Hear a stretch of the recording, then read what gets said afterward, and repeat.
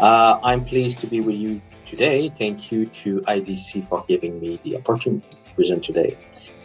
The topic of this presentation, yes, the main topic will be life insurance transfer, but first I'll take a quick look at why a corporation should or should not subscribe to a life insurance policy. Then we will look in detail some corporate insurance structure. And finally, we will talk about the rules and effects surrounding the different type of policy transfers. So yes, I'm a lawyer, but please keep in mind that the content of this presentation and my comments are not legal or tax advice. We always recommend that you rely on your client's independent professional, lawyer, content, or tax specialist. They are the ones who have all the information to be able to really give legal and tax advice to your client. So what is the purpose of insurance for a corporation? First question. We all know a bit about that. Pay tax at death, as you probably know, when the tax shareholder dies, he's deemed to sell his shares and he must pay tax at that time. So how is the estate is going to pay these tax? Without life insurance, I would say that winding up the corporation is an option or selling the assets of the corporation. But is that really what we want? It's much easier to fund the tax with life insurance. With the CDA created with life insurance, you can pay tax-free dividend to the estate. Then the estate can pay tax and keep the corporation without having to liquidate it. To coverage of a key person for a shareholder or also for employees who are very important to the corporation. Beyond having to pay tax following the death of the shareholder, we must think of the impact that death can have on the business of the corporation. Maybe a sales drop or a loss of income or any other complications. So again, insurance can help in case of the loss of an important person in the corporation. 3, coverage of a shareholder agreement. When there is more than one shareholder in a corporation, having a life insurance could be a good idea if you have a shareholder agreement. The fact that one of these shareholders dies may trigger a problem for the continuation of the business. First, you have the shareholder, the surviving shareholder, probably he does not want to continue doing business with the estate of his former partner. So there are 2 problems here. Surviving shareholder wants to be able to buy the share of the deceased shareholder. And the deceased shareholder wants to be sure that his estate will have enough money to support the same lifestyle. The accumulated value of the share is part of the shareholder's wealth. He wants to make sure that his former partner will be able to pay for these shares and also make sure that the family will have enough money to continue their lives. Financing the repurchased shares. In the context example of a family business transfer, we usually use estate freeze. In this case, there is often a balance of freeze shares to be redeemed in time. The typical example is when a father transfers business to his son or his daughter. In the event of the father's death, we want to make sure that the corporation can immediately redeem the father's freeze shares. This way, the value of the shares can be divided between all the family estate without having to wait for the corporation to buy back the shares.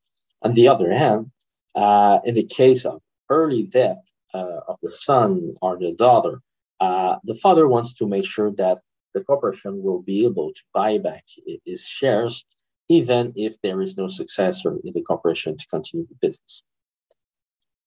Protection of corporate loans. Number 5.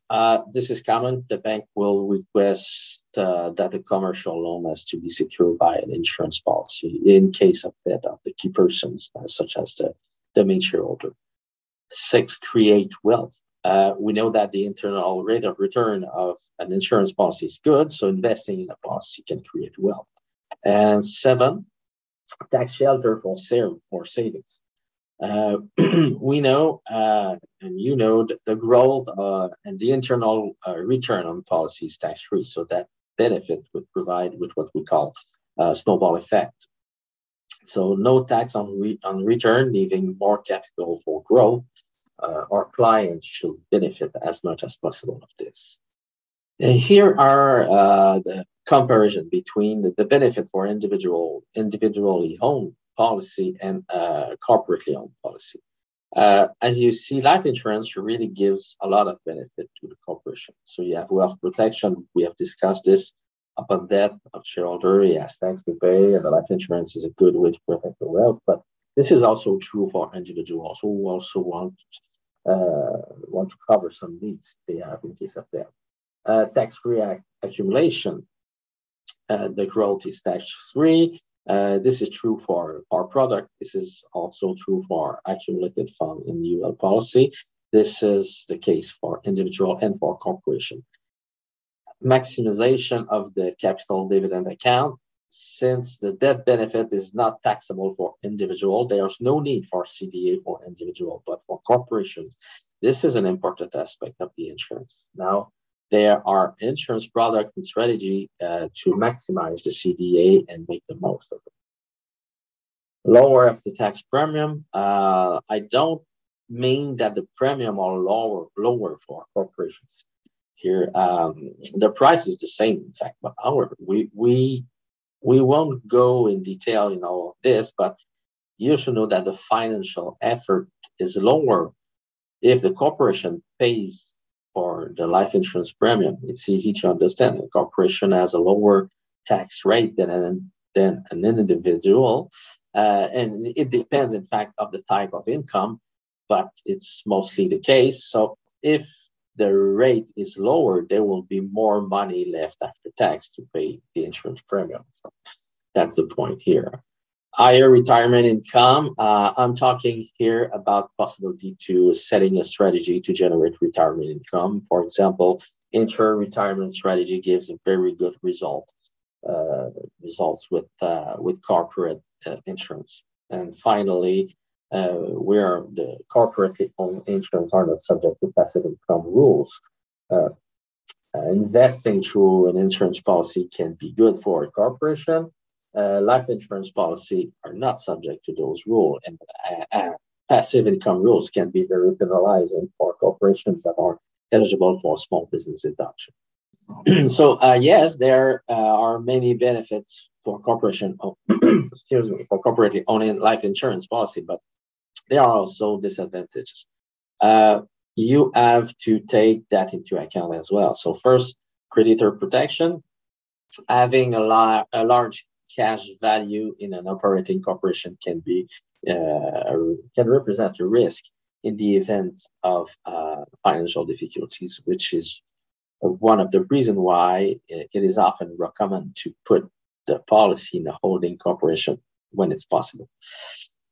The surrender value of the life insurance policy is an asset, and the corporation must take that into account, especially for valuation. So upon that, the value of the shares may be higher because of the cash value. So this will leave you with more tax to pay. And for capital gain exemption, also, this is something we have to have a close look. So if share of the corporation can be qualified for capital gain exemption, the cash value of a life insurance policy may be an issue. The capital gain exemption right now is $913,000 of capital gain. So that will give you tax saving of about $244,000. So that's a lot, but sometimes, first of all, you must qualify to this exemption, and sometimes that's not. This tax savings are not enough regarding the size of the corporation. So you have to take that into account as well. Non-deductible premiums, so means that you pay premium with after-tax dollar, So less interesting if you could deduct the premium from the taxable income. There is some exception, but it's not the goal here to go to through those exceptions. Most of the time, premium are not tax deductible. Now I will talk about some example of corporate insurance structures and some of their consequences. The reason why I want to look at these structures is because they are often the starting point for asking for policy transfer. So before you consider a policy transfer, I think you should have asked yourself some question and make sure you understand why you have this structure in front of you. Maybe it is for historical reasons. Maybe it's because we didn't have a holding company before and now we have one. Or maybe no one asked why the policy is structured that way. So, and there may be other reasons. Maybe the possibility of transferring was already looked at, but there are consequences and they were too important to make the transfer. Maybe the current structure is not optimal from an insurance point of view, but maybe it's good for accounting practice. So I think that if you see a structure that doesn't seem to meet the need, you should first discuss this with the client and their professionals to understand why the insurance is structured in this way. After that, you could determine the consequences and decide if you're going to recommend the transfer of ownership or if you think it's not worth it. So it really depends on all the situations. So first, corporate structure, I want to show you. This is most of the time the kind of structure that we recommend. If you have this kind of structure, personally, I think it's a good way to structure your insurance. So in this case, the holding is the policyholder, the payer, and the beneficiary of the policy. There's some great benefit from this structure. There's no taxable benefit from the premium paid because the payer is the beneficiary, so no need to worry about that. There's no impact on the capital gains exemption most of the time. I would say all situation, you are selling the shares of the operating company at some point, not the shares of the holding company. So having the life insurance policy in the holding, it's a good way to avoid any of this concern about the capital gain exemption. Transfer of ownership is unlikely, which means that, again, we are not used to sell the share of the holding corporations. We're selling the share of the operating corporation. So it is probably the good way to have your insurance. Safe from operating corporation creditors. So if you have cash value, even if you have a death benefit paid to the operating corporation, you're sure that the creditor of the operating will not have access to your policy. Some point of awareness, accounting, just to make sure that the holding have the money to pay for the premium. The main concern of the accountant is focusing on the operating corporation, not really on the holding corporation. So just to make sure that you have enough money in your holding corporation to pay the premium. And the safe income issue.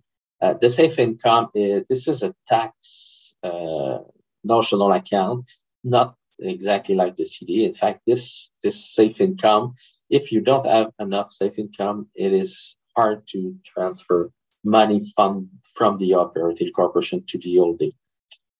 So probably the premium won't be an issue regarding safe income, but if you want to make big deposits in the policy, transfer large amount of money from the operating to the holding, you may have some issue regarding safe income. The accountant and the tax specialist will help you with that, but just keep in mind that there may be some reason why this is an issue. Second, a structure here, policyholder is the operating, the operating is also payer and the beneficiary. Probably the shareholder decided to take the insurance before having a holding corporation, and now it's that way. So There is some benefit of structuring the policy that way. Premium are paid with business income, so which is good. Simple for accounting. Again, the accountant is probably focused on the operating of company, and the surrender value represents an asset in the financial statement, which can be good in some situation. You want to have this big liquid asset in your operating corporation when you go into to a bank and asking for a loan. But at some point, there is a problem regarding creditor risk. Here, you sometimes you don't want to see this big asset. There's a risk here for creditor protection. Surrender value is not eligible asset for the capital gain exemption. So if again the capital gain exemption is a concern, the cash value is there in this operating corporation, and this asset is not eligible for the capital gain exemption. And transfer of ownership, we will see some example later. If you transfer the ownership of the policy to the holding, you will have some tax to pay if the cash value is higher than the ACB. Third one, this is something happens. Sometimes people have some question regarding the fact that here the policyholder is the holding and is the payer, and the operating is the beneficiary. There's no taxable benefit here because the holding is hold 100% of the share of the operating corporation. So no taxable benefit, no impact on capital gain exemption because the cash value will be in the holding, not in the operating. The transfer of ownership is unlikely because the holding is the policyholder. So if you are selling the share of the operating corporation, you just have to change the beneficiary and it's done. Surrender value creditor from creditor of the operating corporation. For sure, the holding is the owner of the cash value. Some point of awareness, accounting, again, the same. Death benefit not safe from creditor. When you pay the death benefit, at this time, it's paid tax-free to the operating corporation, but the creditor of the operating corporation can have access to this death benefit before you have time to pay the death benefit through CDA to the holdings. Here, no benefit for CDA before 2017. There were some benefits of this kind of structure, and that explains maybe why it is structured this way. Before 2017, if you had a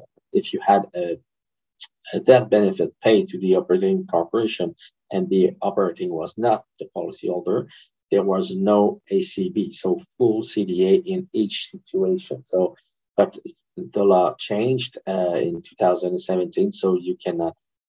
There's no tax benefit from this part right now since 2017. Safe income issue again. Maybe if you have to transfer money from operating to the holding, you may have some issue regarding the safe income. And last structure. Again, we have a lot of questions regarding those kind of structure because the policyholder is the holding. So first, there is no taxable benefit here because the payer is the beneficiary of the policy. The main thing is I will not have to transfer the ownership of my policy if I'm selling the shares of my operating company. So that's one point. So it's easier this way. But there is some risk regarding shareholder benefit in that regarding the cash value because the cash value is the property of the holding corporation and it is the operating who puts money in the policy. So maybe you have some issue with taxable benefit at some point. Not regarding the premium, but only regarding the cash value. So this is something you have to take into account. If you have a corporate reason to sell your policy that way, maybe you can avoid this taxable benefit, but just take that into account. And if you have some reason, in fact, to settle your policy that way, you should keep track of these reasons. So if you have a question from the CRA, you can explain why you put that the structure that way. Death benefit not creditor protected. So again, if the death benefit is paid to the operating corporation, the creditors of the operating may have access. They will have access, in fact, to the death benefit. So maybe you want to avoid that. Impact on the capital gain exemption and operating surrender value creditor protected. It is to be confirmed because it really depends on if the property of the cash value is really to the holding, or can we consider that the operating company is the owner of the cash value. So on some situation that can be the case. Now I go over the rules for transferring a life insurance policy. So first, we must understand, in fact, what is really a transfer for tax purpose. You should know that for tax purpose, a policy transfer creates a disposition. An important consequence can result from this disposition. So, for example, the surrender of a policy result in a disposition. Most of the time, it's partial disposition. So does a policy loan. It's a disposition also. And the change of a policyholder of a policy results in a disposition as well. We will see in detail later what the consequences are following the transfer of ownership. But what we need to remember here is that the simple fact of requesting a change of policyholder leads to a disposition, which can trigger important tax consequences. And, the insurance company will not necessarily warn you when you will ask for a change of policyholder. However, somewhere in February of the following year, your client may receive a bad surprise, a tax slip. This is how he may learn that he has to pay tax following the change of policyholder made a few months ago. So we don't want this to happen. Important point before going through the general rule, a life insurance policy is not eligible for tax-free rollover. This is not an asset eligible for that. And disposition of an interest in life policy may trigger taxable gain. So, and this is not a capital gain. Okay, make that clear. This is taxable gain. This is income, 100% taxable. Here you have the subsection of the law for the general rule. I'm not going through all that for sure. Just to make you just to give you the reference. What you need to know is that the general rule applies quite rarely. The general rule applies when a policyholder sells a policy to an arm's length person, a person with who is not related. So it is something that exists, but I would say that it's not very common. So if in that case, if you have a transaction without unrelated person, the owner is taxed on an amount equal to the proceeds of disposition he received. So if he's taxed on the money he received for the acquisition of the life insurance policy, minus the ACB. So the proceeds of disposition is really the amount that he was paid for the life insurance policy, and the ACB, you know about the ACB. The insurance company will give you this number. So the owner must pay tax on this amount. So the difference between the proceeds of disposition with the ACB, and it is income, 100% taxable income. Again, not capital gain. And for the new owner, the amount paid for the policy will be this UACB. So that's the general rule. But again, general does not mean frequent rule. As you may guess, there are exceptions to this rule. So You have inter vivo transfer to spouse, transfer spouse at death, transfer to policyholder's child or grandchild. There are some requirements for those three exception, and the fourth one is the disposition at a non-arm's length and similar cases. The purpose of the presentation is not to go through all these exceptions. I will say that the first three are fairly easy and common. However, the disposition at non-arm's length and similar cases is more complex, and this is the exception that we will focus on.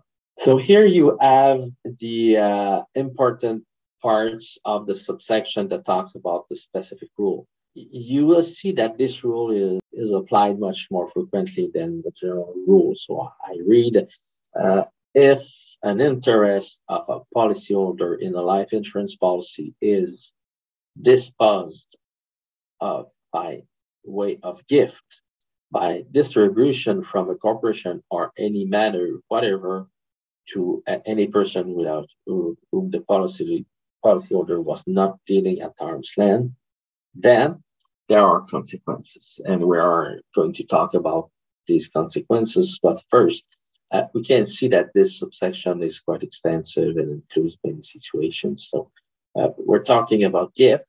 So gift is when you transfer the ownership without any consideration.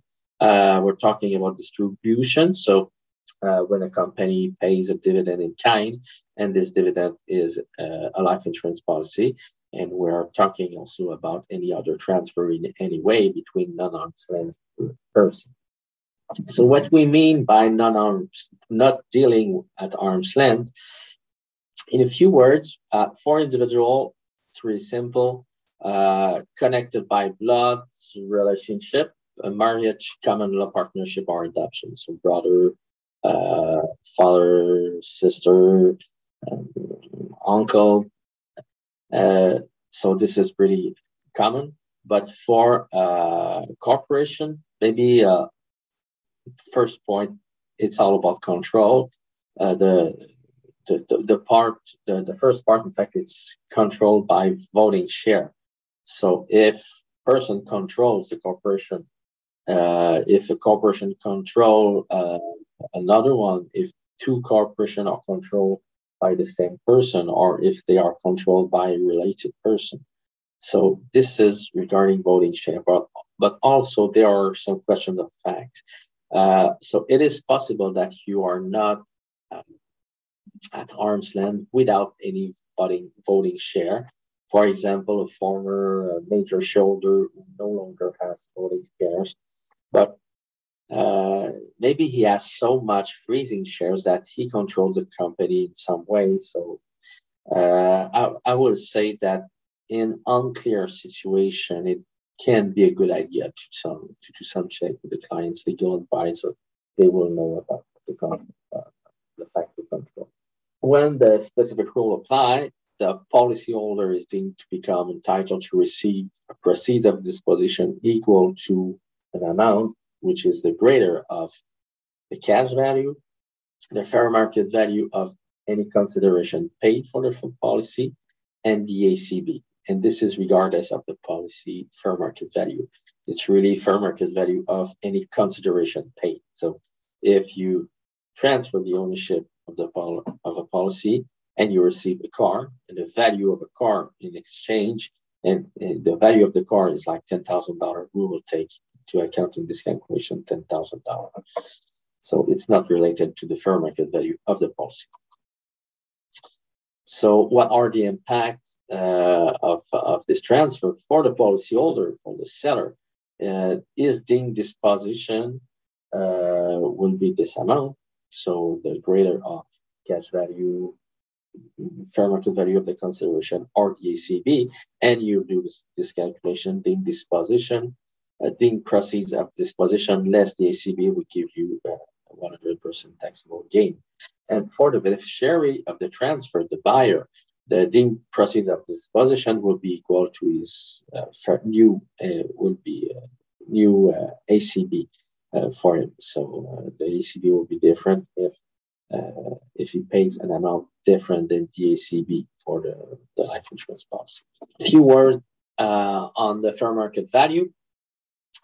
According to CRA, life insurance policy must be valued according to valuation practices. So there's nothing so special about life insurance policy valuation, except for some points. So like the health of the insurer, his life expectancy. So the insured situation is really important. It's all a question of fact, and it's all depending on the circumstance of all cases, of each cases.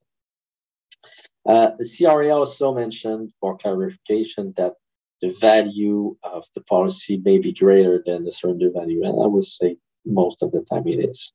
But the important thing here to remember is that it is always recommended to use an independent actuary who does evaluation to determine the fair market value of your life insurance policy. Insurance company can't help you with the fair market value of the policy they issue themselves. There is a conflict of interest, and after that, insurance company they don't have this kind of expertise. We have a lot of actuaries, but they are not specialized in this kind of field. You have to rely on an independent actuary. Here are some examples of factors that can influence the fair market value of a policy. This is not exhaustive, and there's not necessarily a specific order. It really depends on the situation. So the cash surrender value of the policy is sure and something you have to look at. The face amount, the insured debt, and life expectancy, replacement cost, conversion privileges, guaranteed value. If you have a life insurance policy with a fund with a guaranteed value, really interesting. So it can give you a higher fair market value. The amount of policy loan available, again, and all the terms of the policy, such as and you have here some. So these are some clue of high fair market value. So it can't replace the work of an independent actuary, but it can give you some information and some clues about high fair market value. So if you have a term or a permanent, the permanent probably will have higher value than a term. The level of cost will probably have a higher value than a hierarchy cost. The year of issue, so the age of the policy, the health change of the insured, the economic environment, the guaranteed of insurability, conversion option, and all guaranteed riders will give you some clues about that. The fact that you may have a high fair market value for your policy. So now we will go through examples of transfer of ownership with specific rule. So here we have a situation where the shareholder wants to transfer the ownership of a policy he personally owned to his corporation. So why would I want to make this transfer? So maybe the shareholder wants to pay the premium with corporate money. Maybe you want to cover a shareholder agreement with an existing policy. Here you see no particular tax benefits since 2016, because before that we had a good planning, and with this planning you could transfer the ownership of your policy to your corporation, and you have big tax saving doing so. But since 2016, you cannot have this tax saving with this kind of transaction. So that explained why we're used to do this kind of transaction before 2017, but now since 2016, there's no tax law benefit. So maybe other reason why you could transfer the ownership, but not for tax purpose. So for the policyholder, is deemed to dispose of his policy. and the deemed proceeds of disposition will be equal to the higher amount of between the surrender value, the the ACB, and the fair market value of the consideration. And for him, deemed disposition less ACB will leave him with taxable gain. And again, this is not capital gain. This is income, so 100% taxable. For the beneficiary of the transfer, in this case, for the corporation operating or holding, it's the same. ACB or the new ACB will be equal to the deemed proceeds of disposition. And all this transaction is treated regardless of the policy fair market value. This is important. Before 2017, that was the main issue, having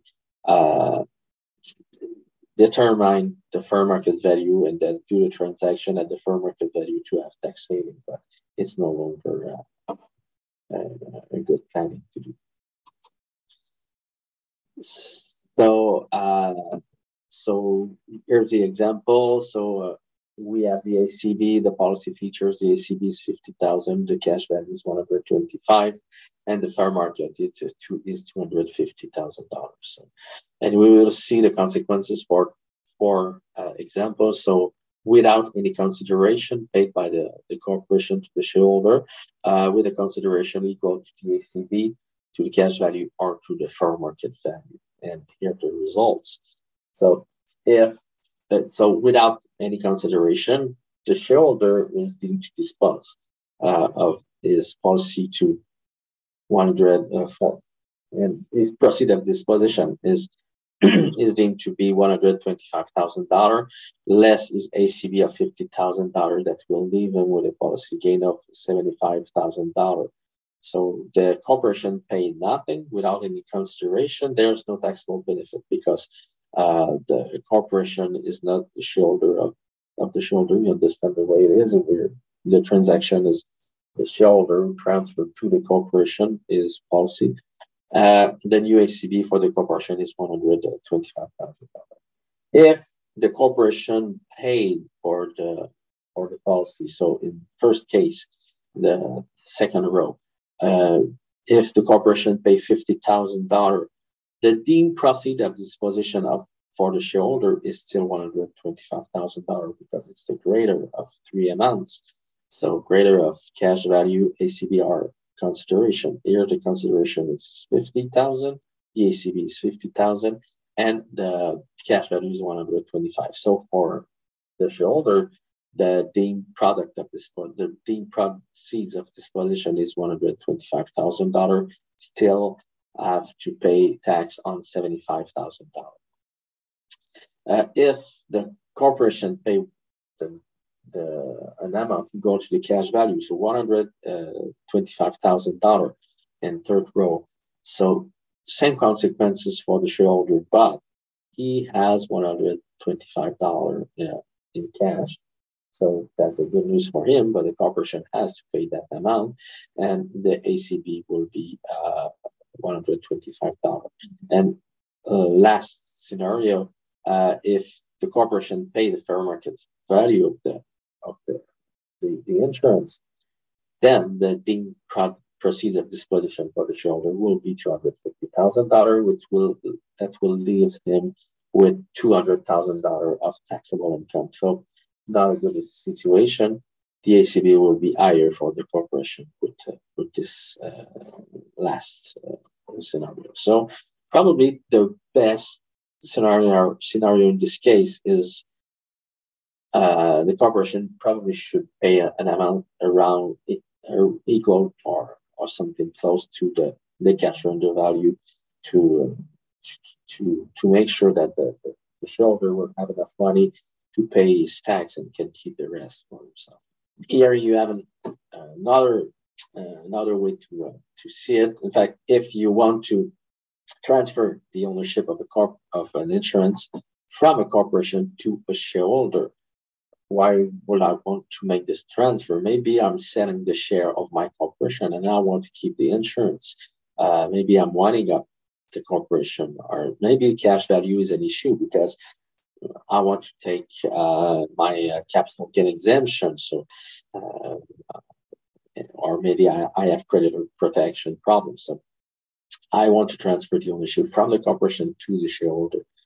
In this case, the treatment will the impact will be that the corporation is deemed to dispose of the insurance, and the corporation will have to pay tax on the difference between the deemed proceeds of disposition less the ACB.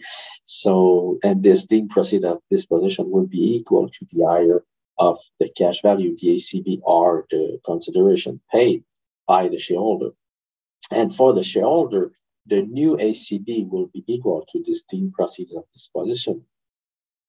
And there may be a taxable benefit if the consideration paid by the shareholder is smaller than the fair market value of the life insurance policy. So this is shareholder taxable benefit if your fair market value is higher than your consideration paid by the shareholder. So you must determine the fair market value of the policy in this situation. So, and here again, you have the example with policy features of ACB 100,000, cash value of 1 million, fair market value of 1.5 million, and assumption without consideration with consideration equal to ACB cash value or fair market value.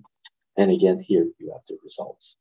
So without consideration, if the shareholder paid nothing for this life insurance policy, the corporation will have tax to pay. And the deemed proceeds of disposition would be equal to the cash value, in this case, $1 million, less the ACB that will leave policy gain of $900,000 for the corporation. For the shareholder, he paid nothing, but he has taxable benefit equal to the fair market value of the policy, so 1.5 million. His new ACB would be 1.5 million as well. So probably in this case, this is one of the best scenario because it's not a good news. You have a taxable benefit of 1.5 million, but the value of this policy is 1.5 million. So probably it's fair, but the taxable benefit probably will cost you less after all because you pay nothing for the policy. If the transfer is, you made the transfer with proceed of disposition, if for consideration, equal to $100,000, same consequences for the corporation, policy gain $900,000. The shareholder in this case paid $100,000 and has a taxable benefit of 1.4 million. So that's not a big deal. I don't think it's a good situation. Most of the time, at least the corporation will want the shareholder to pay $1 million, which is equal to the cash value of the policy. So for the corporation, policy gain of $900,000, but 1 million of cash. So the shareholder has to pay 1 million of cash for the policy, but he still has a taxable benefit of $500,000. So this is a kind of situation we're used to see. Sometimes the transaction, you can do the transaction at fair market value.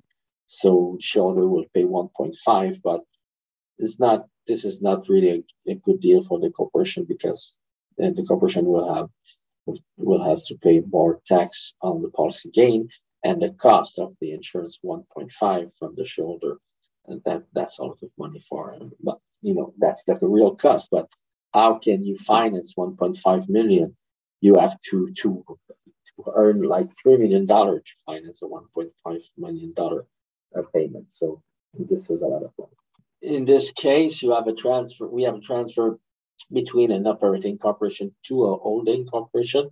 Again, why would I would do this transfer? Probably sell. We want to sell the shares of the operating corporation. Maybe there's a reorganization. We want to wind up the operating corporation. Maybe also an issue with the capital gain exemption from the cash value because the cash value is growing. maybe it's just a simple evolution of the corporate situation. You didn't have a holding before, now you have one. So you want to make the transfer. So in this case, with most of this kind of transaction, we will do the transfer by dividend in kind. So when you have a dividend in kind, the operating transfer the life insurance policy to the holding via a dividend, and the amount of this dividend should be equal to the fair market value. And in this case, you must determine the fair market value of the policy to avoid any taxable benefit to the holding corporation. So for the operating corporation, if you have dividend in kind, the amount of the dividend is equal to the cash value. And so difference between cash value and the ACV is 100% taxable. And for the holding corporation, this is this new ACV. But the ACV will be equal to the firm. Excuse me. The holding corporation may have a taxable benefit, and this taxable benefit is the difference between the fair market value and the deemed dividend, the dividend in kind. And the ACB will equal the amount of this dividend plus the taxable benefit. So probably equal to the share market value. Here again, an example. You may proceed by dividend in kind or just by regular transfer. And in this situation, the operating corporation will have policy gain of $900,000 in most of the situation. But for the holding, the situation will be different, depending on the amount the holding is paid. So here you have the number here. And last situation that I want to go through is when an operating corporation wants to transfer the ownership to another operating. It could be two holding or one operating and one holding, no difference. Difference between sisters corporations. So why would I do this transfer? Maybe there's a sale of the share of one of the corporation. Maybe there's no use for the operating corporation number one, and I want to keep the policy. And maybe the transfer to the shareholder is too expensive. So maybe I could transfer to a sister corporation. Maybe it's just an evolution of the corporation. So it depends on the reason why, but you can make this transfer. And in this case, there is a deemed disposition again from the operating corporation, number one in this case. So again, the deemed proceeds of disposition will be equal to the higher between the surrender value, the ACB, and the consideration paid, and that will leave a taxable gain again.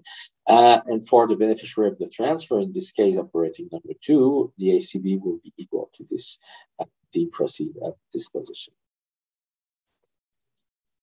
So again, same example, policy feature 100, 1 million, 1.5, and without consideration, with the consideration of 100,000, 1 million or 1.5.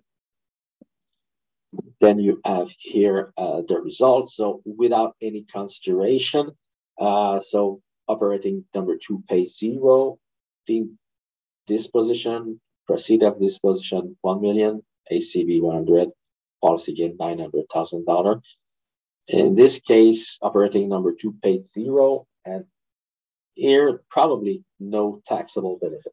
Probably because operating two is not a shareholder of operating one. But there's a star here because if this transaction is made only for the purpose of avoiding a taxable benefit, and there is a taxable, and the shareholder is the one who benefits from this transfer at the end of the day, maybe you could have a taxable benefit to the shareholder if you have a sole shareholder for the two corporations. So just taking that into account. Most of the time, it's not a problem, but just to make sure that we don't have any issue there with the taxable benefit. And the other situation, you have the number. Probably in this situation, paying zero would be a a good idea if you don't have any taxable benefit, because the cost of the transaction will be cheaper in that way. So a quick key takeaways. Change of ownership results in disposition of a life insurance policy for tax purpose. The cash value, if your cash value is higher than the ACB, you will have taxable income to pay, and this taxable income is taxable at 100%. So this is not capital gain. Transfer to a shareholder. It is recommended to determine the fair market value of the policy by an independent actuary. I would add. So transfer to a shareholder. The shareholder can be another corporation. It can be an individual, but both. It's the same for both.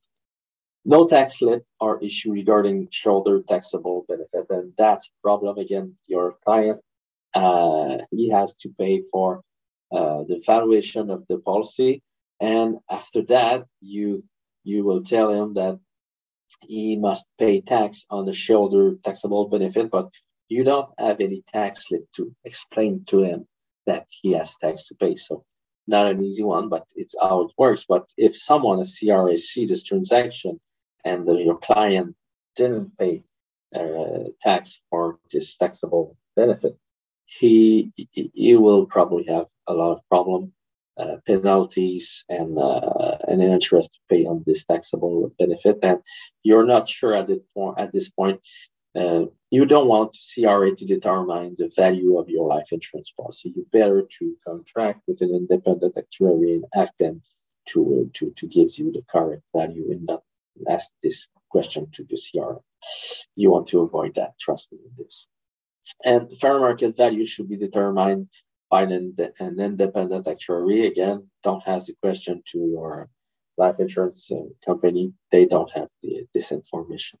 In the event of a transfer, you should consider paying a minimum amount, probably equal to the greater of the ACB or the cash value. It depends on the situation, but most of the situation that when you transact at $0, you're missing something, because it is not the best financial way to make this transfer happen. So just go through the numbers and make your calculation and make you sure that the consideration paid for life insurance policy is the best for your clients. So that's it for me. I hope you enjoyed this presentation, and hope to answer your question. If you have any other question, please feel free to send your question, and I will be happy to answer that. Thank you very much.